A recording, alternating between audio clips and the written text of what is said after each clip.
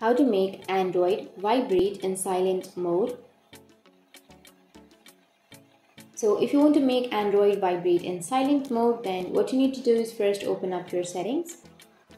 Once you're here on the settings, you need to scroll down and tap on sounds and vibration.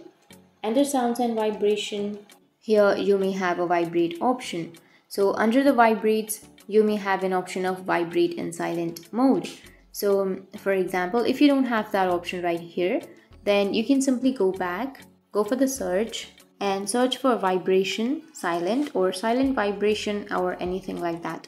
So once you've searched that, here you will get an option of vibrate in silent mode. So if you have that option, simply go for that and then turn that on. And once you turn that on, your device will vibrate even if it's on silent mode. So in some devices, you may not have that option, but if you have that option, you can simply toggle that on, and that's it. That's how you can make Android vibrate in silent mode. And if you have any questions, feel free to comment below. Thanks for watching.